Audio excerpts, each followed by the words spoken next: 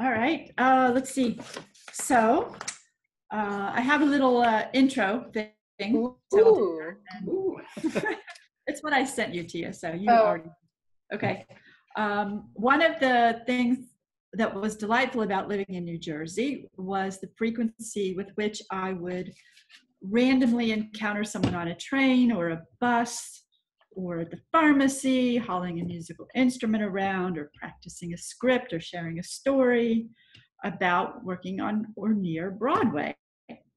And for those who are watching who don't live and work with us, this area is an easy 30-minute car train trip from New York City. And so it's often a launch pad or landing pad for the big city performers. And my latest find is Tia Hodge-Jones, who's right here with us. And I just met her through the Right Group, which is the group creating these videos. And a little introduction for Tia. Tia is an actor, playwright, and director, producer. And to give you a sense of her work, we'll name just a few of the many things she's done. She wrote a play called Puddin', which was accepted into the 2009 New York International Film Festival. And she's acted in commercials, had roles on Law and Order and One Life to Live, created a web series called Where's the Love, which was screened at the August 2015 Real Soul Film Festival held at the National Black Theater in Harlem. But most interestingly, for the purposes of today's discussion, she wrote a book in 2014 called Play, Speak, which can be found on Amazon.com, of 40 monologues for young actors. And she also coaches young actors.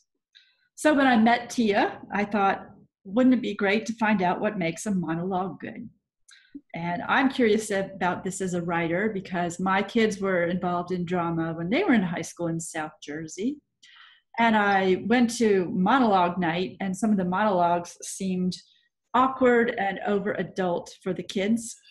And so I was like, well, what does make a good monologue? And not just for teens, but also for adults. So here we are, found my person to answer my questions. So I'll ask the first question. Tia, can you give us an idea what is involved on your part when you help teens audition on Broadway or for other things using monologues? And people have asked me, is the usual length 1 minute or are some longer? And you can just go from there. First of all, when auditioning for Broadway, I'll start with that. The two students that well, there's been a few that we actually, and I say we because I work for a program, this will be my 18th year working at Performers Theater Workshop. And over the 18 years I've been there, we now have had 4 young people that are younger than me who have been on Broadway, and 3, I believe, that are on Broadway now in shows. Wow, cool. 2 of them are under the age of 11. Okay. So when they're preparing for Broadway, usually they're given their own sides. Producers and casting directors will give them audition sides, meaning they're usually given part of the script, their side of the script, which means the okay. And so we rehearse that. Okay. Specifically for monologue work, the students that I've worked with over the years, I write the monologues for them. Okay. And I've written for them either because they've had auditions for managers and agents, auditions for their school plays. Okay. They need an arsenal. They need a couple, in their bag of tricks. Okay. So they need to be ready to go with something. They need to be ready to go for something. And okay. I try to write for their personalities, but I also try to write something that will stretch them. Okay. I also try to write because something that I know when they walk into either an agent's room or an agent's office or a manager's office, that they'll see a range. Okay. For my cute little ones, I want them to be seen so they're not just seen as cute, but also that they can play a dramatic part. Okay. For my older kids, I want them to be seen not just for commercial work, but also for film and television and theater work. So I Okay. try to make things that speak to them as little human beings. I shouldn't say little. They are young people who are actors and probably make more money than I do. Okay. Great. No, that's really good because that gives us a real basis for where you're coming from. So I appreciate Mhm. that. And it's interesting. It just sounds interesting what you do.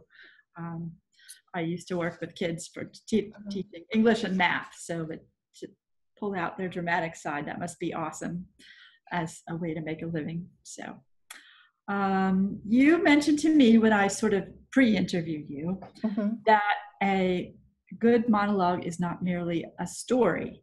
Mhm. Can you go through that again for me here for everybody?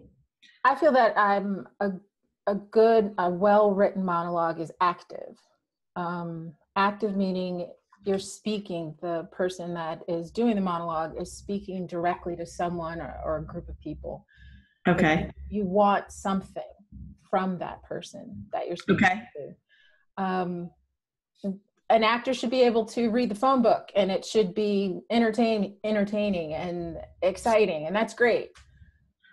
But a well-written monologue, an actor should be able to dive right in and know exactly who they're speaking to, what they want Okay. from that person, what's happened just before they've come in the room, why they want what they want from that person.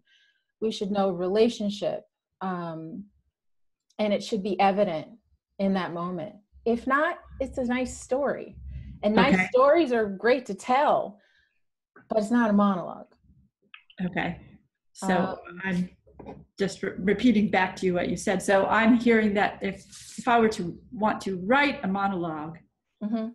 in my mind, there would be more than one person in the room than the person doing the monologue because uh, there was someone else that they're addressing. So Mhm. there was a bigger story, and the monologue is a part of that. And I Mhm. like what you talked about the what they want because they're expressing a desire, and that Mhm. I write poetry, and that kind of works too. In poetry, you write about something you're obsessed about. That often makes a good poem. So I like that. There Okay, so always has to be an objective. If there's no objective, then don't speak. okay, There's if you don't want anything, why are you talking? okay, yeah, okay. I love that.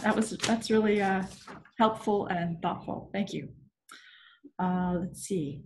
So, given all that, which is really great stuff, are there topics or types of monologues that work well with teens as a whole?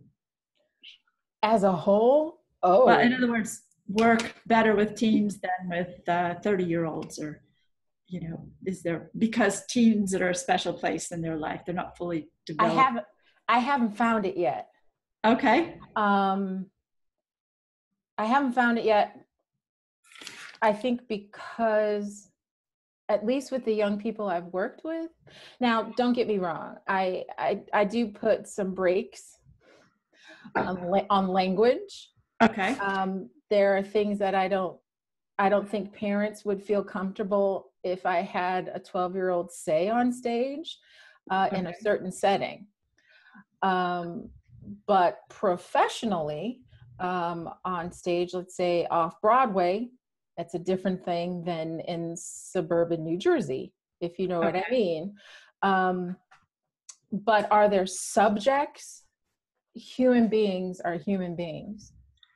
Okay. Um, I don't yet feel that there are experiences that any young person, would I say I would not have them go through? It would depend on the piece. It would depend on the young person playing that particular character. I have yet to have the opportunity to write in that kind of scope. Um, Traumatic pieces, um, life and death pieces. Okay. But do I think that there are topics that are off limits? It would just depend on the actor, of course, and the subject, and if it was necessary. If it was a larger piece, I think a play, But writing a monologue,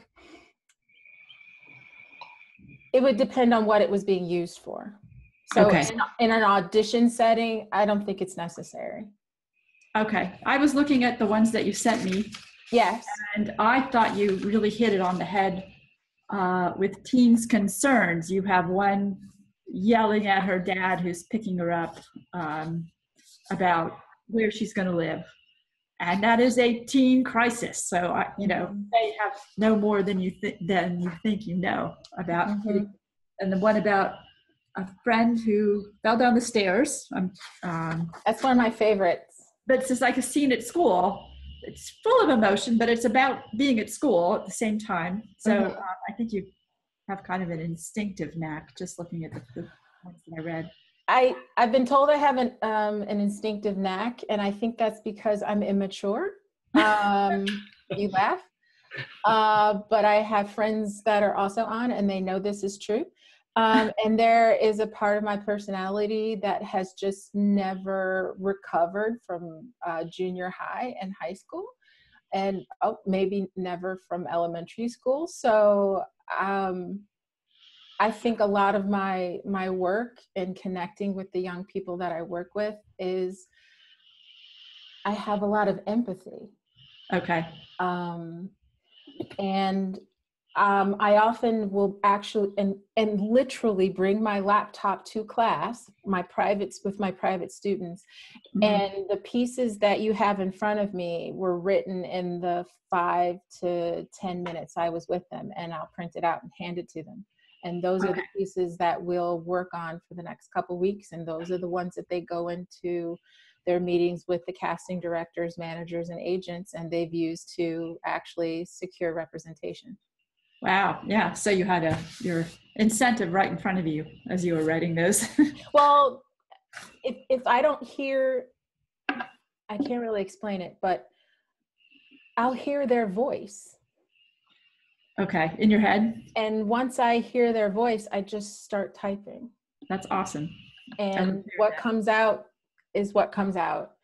And then we'll work from there. I'll ask them if they like it. If they don't like it, it's usually rare that they don't like it.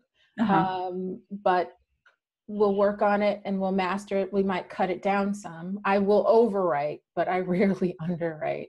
And we'll piece it together to make it that 1 minute, maybe a minute and 30 seconds. So it fits the time that they need to, get in there, get in the office.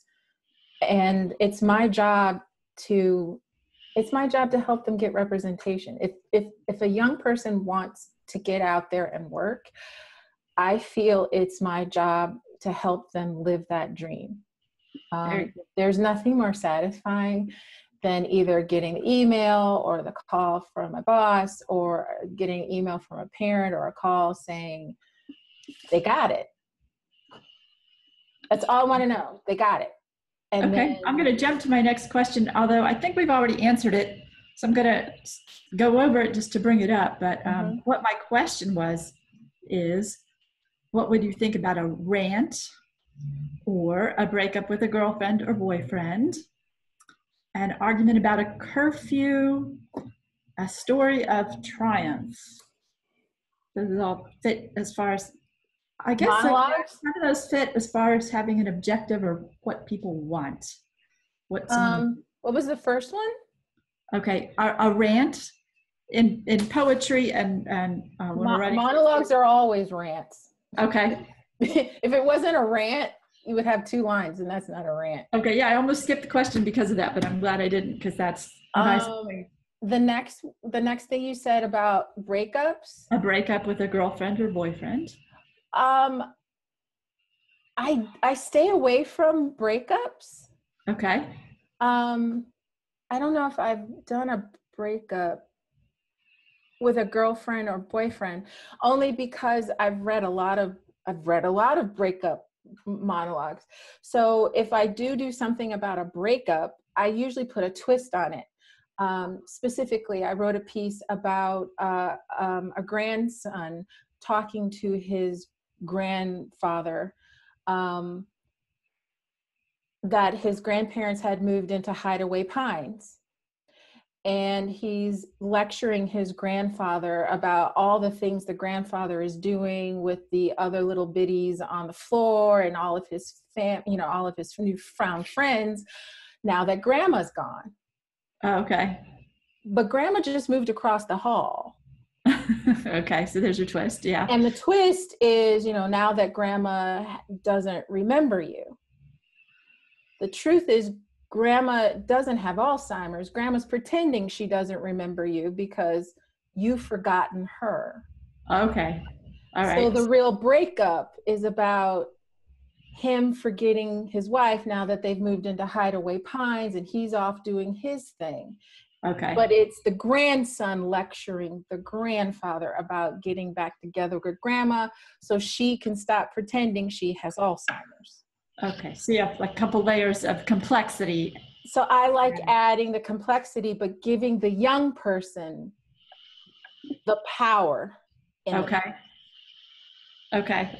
Interesting. Thank you. Okay. So that's my way of doing a twist on the breakup. Okay. Yeah, I get it. Okay. We'll skip the other two. I get the point there. Yeah. So you find an objective, but if it's something that could be trite, you try to add some twists and surprises. Kids have their first relationships, and there's breakups, and a friend hurts your feelings, and that's a nice story. But in a complex world, we all have complex relationships. Kids have more relationships with their phones.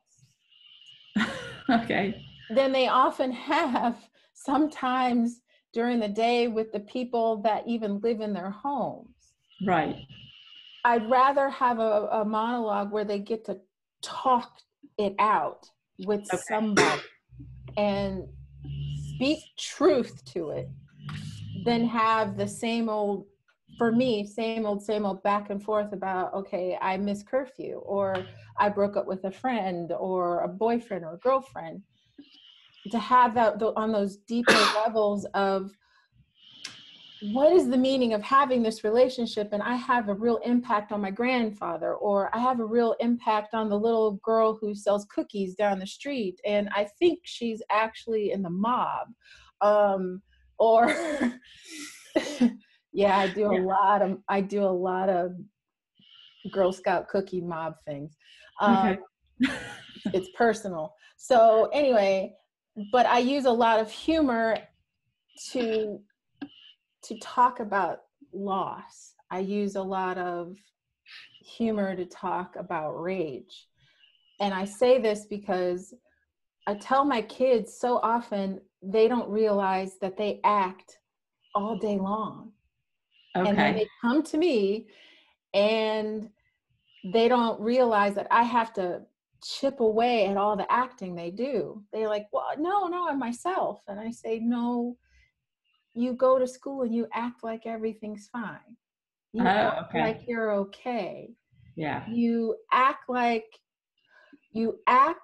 as if you put this mask on, and as your teacher and as your in-house playwright, I have to write monologues so I can chip away at that mask. Right. You act this way, and then I have to get to the gooey center of you so you can play this character. And this is actually who you really are. They don't rage because they're not allowed to. They try not to cry so they can be strong. They try not to be too chipper because people will think they're phony. They're trying so hard not to be themselves that I try to write monologues so they have permission to be okay with who they are. Yeah, and really well expressed. I really like that. I like what you said. The short version of that was talk it out.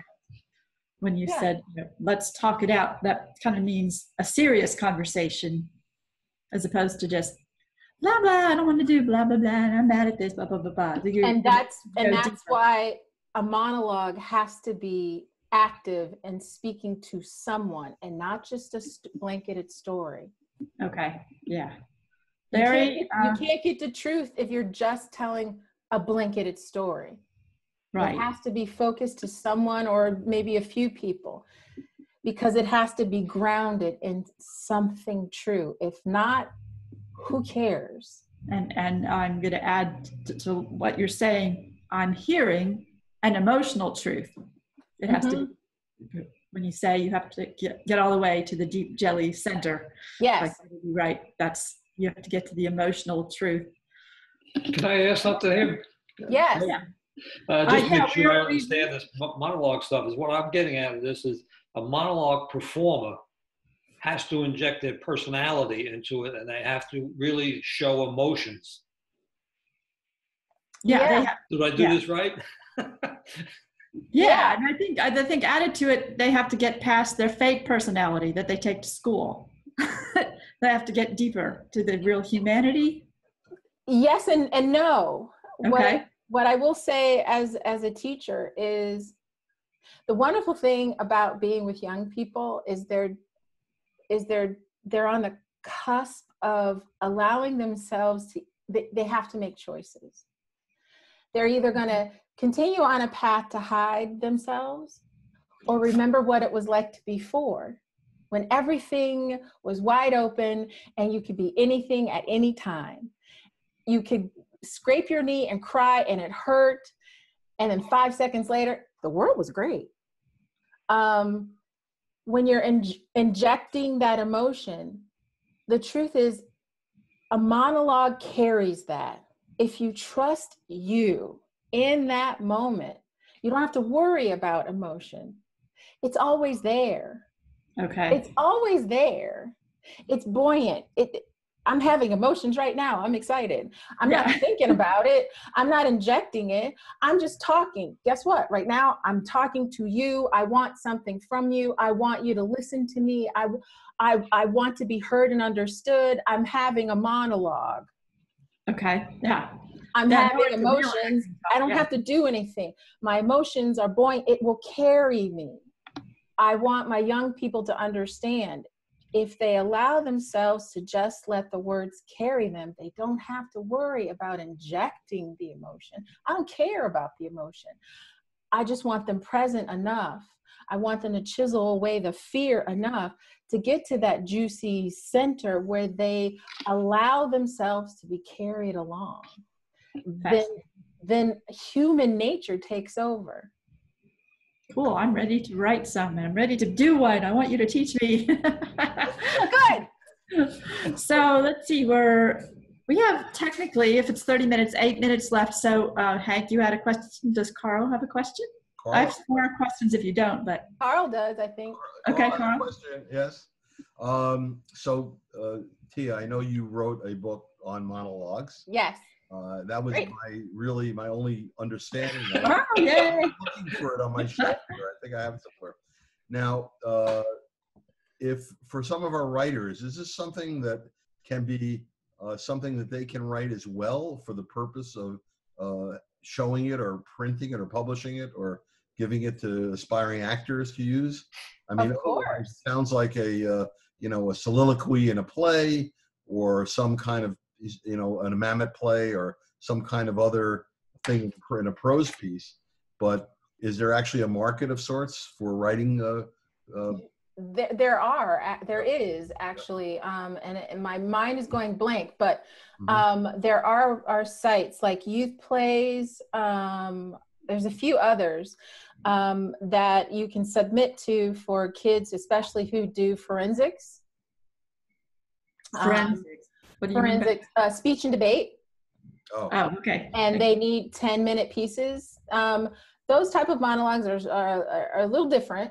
Those are more story type pieces. Okay. So you have to be able to tell a story. But I'll be honest with you. I am in the novel group, and my prose is very monologue-like. It's just Okay. how my brain works. I like to jump into my character's thoughts. I will say when I'm doing research or trying to figure out a character's bio, I sit and I write a monologue. I want I want to jump into how they see the world. And that's my nature. That's my nature as a writer. When I do get stuck, when I have a writer's block moment, I will try to see that scene, but from a different point of view, like the guy on the street. Like I'm having an issue with one particular character. And so I'm trying to see it from her shoes. I know this is weird. From her shoes point of view, because she has her feet, what's it called? I have it right in front of me. She has bunions. Okay. I know, it's weird. But if you think about it, if a shoe had something to say about a person with bunions, at least it'll keep, honest to goodness, at least it keeps my fingers moving and my brain focused on what I'm writing. And a shoe would have issues with a person with bunions, don't you think? I guess so. Yeah. Yeah. Hadn't thought about that before myself, but yeah. That's how I don't get out much. I just stay in front of my computer and type. So anyway, but I think if there are other writers out there that, not just, playwrights and screenwriters or whatnot, but those of us who do write prose, who just want to form what would this particular character sound like if not just speaking to somebody else or just in this moment. I use monologue writing to, what do I want from this person? If I had free range to just rant and go off, what would this sound like? And what do I really want in this moment as this character? And I just write, just free write as a monologue. Is there a typical mistake? Someone switching from the reverse of your situation, you're moving from monologue to novel. Mm-hmm. But if a novelist who does a lot of description or to suddenly try to write a monologue, what would be the most likely mistake that they would make? I have no idea, and I'm not going to dare say anything about anyone else's writing. Okay. Nope. I guess that's allowed. Can't make me. Are there any websites that you refer people to about monologues, your students or? My students? I have to be honest. The reason why I started writing monologues for my kids is because I asked them to bring in monologues for class, and they brought in stories that they found in monologue books. They brought in monologue books, and they were just cute stories about, hey mom, why are you having a baby? So did you develop your ideas yourself, or did you by observing and watching and teaching, or did you pick yours up from, say, drama school somewhere? Or I did go to Stella Adler Conservatory when I first moved to New York. Mm-hmm.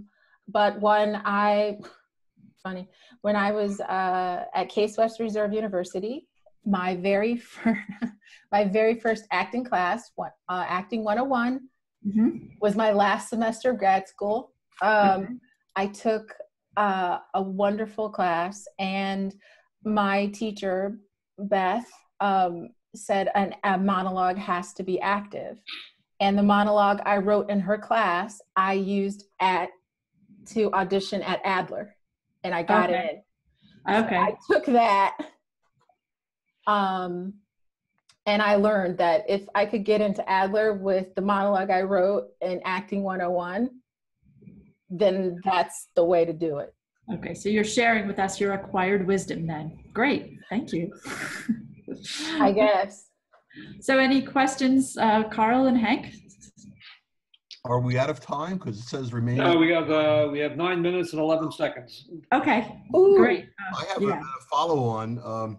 You mentioned the magic word free writing a moment ago. Yeah. We, of course, have a free write workshop every Saturday morning. If we wanted to try a prompt to try a monologue, would I have to give a theme for it, or just let everybody try to develop a 500-word or type of monologue and then see what they come up with? Yeah. I have, gosh, I forgot what it's called because I use it for my improv class. I have a stack of prompts. I'll have to share it with you, that I got on writerstore.com. And there's over 100,000 different combination of prompts. and I use them when I'm having a little bit of writer's block. And prompts are great. And I would say a monologue that only takes up maybe 20 lines. 20 lines. Yeah, because anything longer, it's just too many pages. Well, we have 20 prompts. lines. We have prompts. Yeah. The 20 lines is what I was looking for. Yeah, 20 lines. A frame. Okay. Yeah, Mhm. that's plenty. I heard something really interesting. And you said you're developing a character, you have a monologue with a character. Right. That's interesting. I got to try that. That sounds like it's a really great idea. Well, a good way to start. To figure out how the guy thinks. Yeah, and it really focuses you into, what's in this person's head. But also what can also help is who, what, and this is an acting technique, but it's also a good writing technique that I use, is the who, what, when, where, why, how, whom, and what. So the who is, you ask, who am I? What is, what do I want? When is this taking place? Where is this taking place? Who, what, when, where? Why is, why do I want what I want? How is, how do I get what I want? Whom is, whom am I speaking to? And the second what is, what happened just before to have me speak. That's great. Thanks for rattling that off. That's awesome. It's in my book. Of course it is. Plug number 8,400. That's fine. Yeah.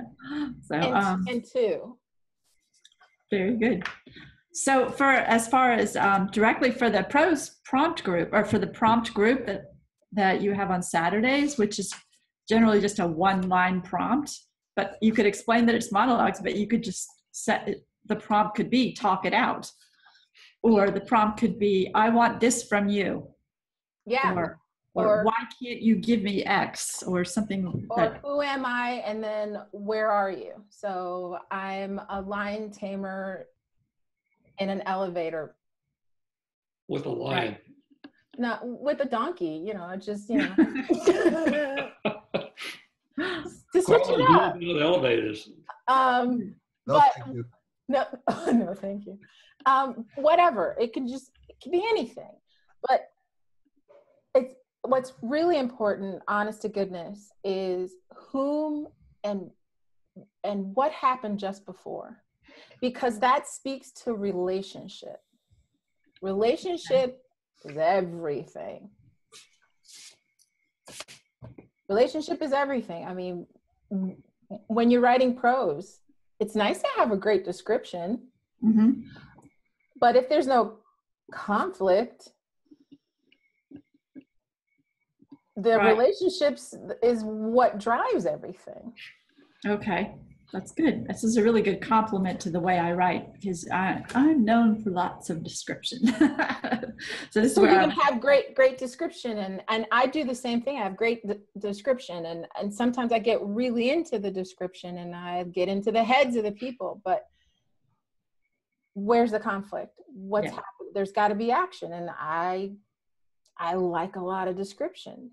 But once you've built that tension with, okay, who is this person speaking with? What do they want from? Or what do they need? And why is this description so important? It's important because it's hanging out there for us to know relationship to what.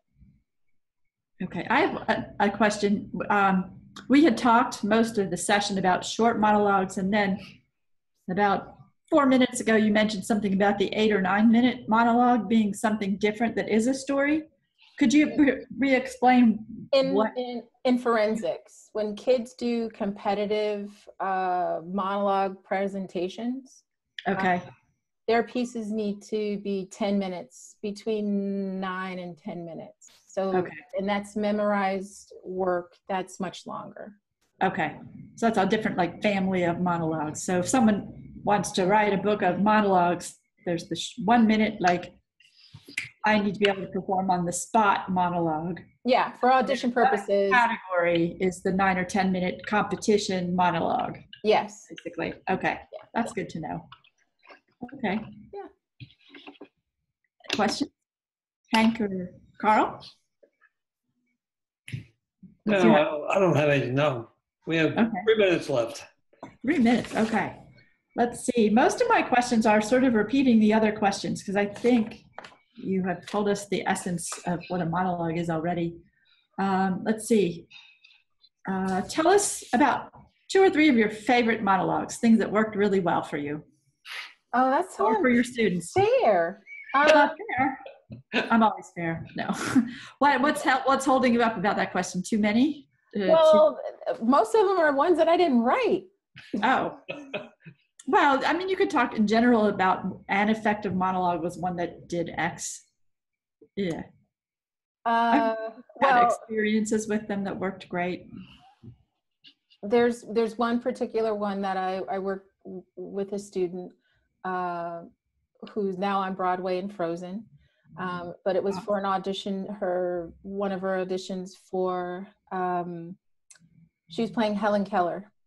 Okay. And it was a short monologue, and it's the monologue she used to get the job, get the call back. Let's put it that way.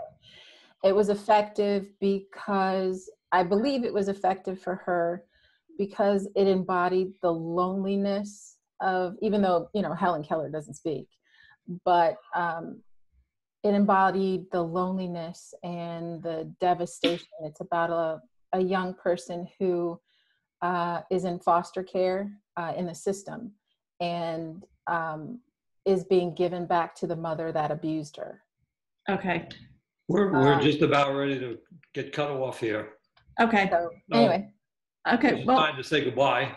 Okay. Bye. Thank you. This was great. Thanks, everyone. I loved hearing about your, I loved gleaning these bits of wisdom from you. Thank you very much. All right. Thank you. Bye, Carl. Bye, Hank. Bye, kids. Bye. Good night. Good night. Thank you.